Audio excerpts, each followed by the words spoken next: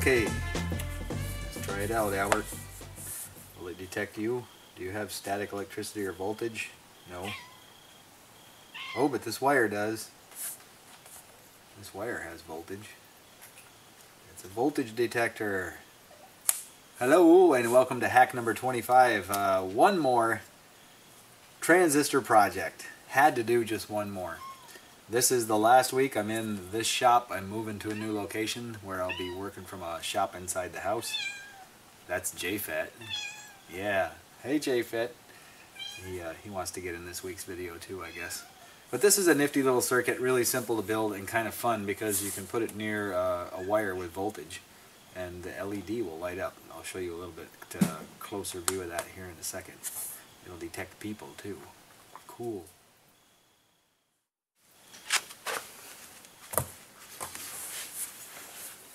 You know, I thought it might be fun to try it on the cat. What's it do on the cat? Oh, cat fur. Cat fur has lots of static electricity and some kind of charge. It's a cat detector. Let's try it on an outlet. Okay, here's a power strip with a transformer plugged into it. Let's see what we get here. Oh, see the light comes on when it's near the wire, so it's picking up that. Let's try it on an outlet over here on the wall. There's an outlet. Let's try it.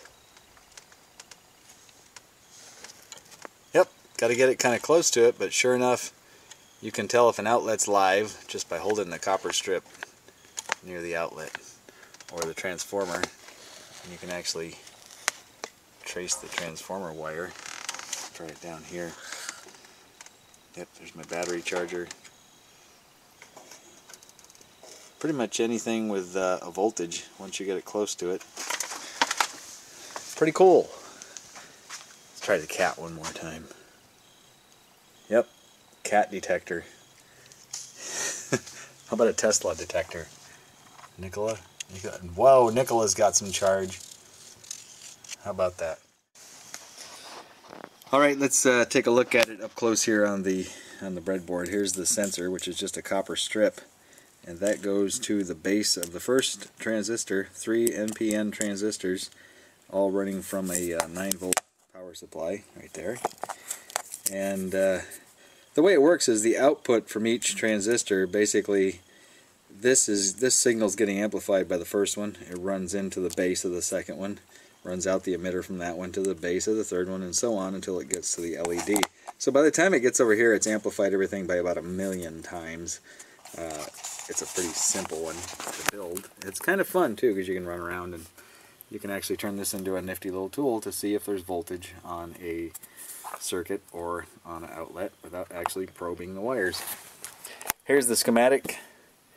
Pretty simple one. There's the copper strip, or you can just use a piece of wire, maybe a piece of metal. Experiment. Try a big piece of aluminum foil, take it outside and see what happens. The input there goes to the base of that transistor, the collector through a 1 meg ohm resistor to 6 volts, the emitter, the output of the first one, to the base of the second one. This collector has a 100K, and then it comes out the emitter to this one, to the base of the third one. This collector has a 220 ohm resistor, and then the final output, this emitter, goes to the negative side of the battery because it's an NPN. And then there's the LED that lights up once that little bitty signal comes and gets all the way through all 3 of these transistors. So pretty simple. Build one. Have some fun with it. And I'm going to be busy moving all week. Seamus is moving. Everything moving. All this stuff has to move. The next hack a week will be coming from the new place. I've got a little bit different setup there. I got a nice room I can have set up for my workshop for the wintertime, which is heated. This garage is not heated. So that's one bonus about moving. And it's also to a nice town with lots of really cool people. And I'm closer to my new job, which I really love. So I look forward to producing more hacks at this new place. And the next one coming up is, let's see, that'll be the halfway point.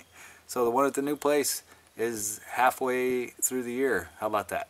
We'll have to come up with a good one for that. So anyway, I hope you enjoyed this little simple one and all these transistor projects I've done recently. Now I'm going to move on to some different things because I think we've all had enough of transistors, even though they're lots of fun to play with. So be sure to check out, whoops, there's Seamus bumping into me. Be sure to check out some of those links that I posted in the previous videos. Lots of cool stuff about transistors, and you'll learn all about them. And I encourage you to play around with them, experiment, try different resistor values, see how things work out. It's all about just trying different components with electronics. You know, you can go by the schematic, but you can also play around, and it's okay to do that and see what happens. You might learn something along the way. So until next time, keep on hacking. I'm going to go look for some more voltage with this thing now. Let's see, what else can we test here?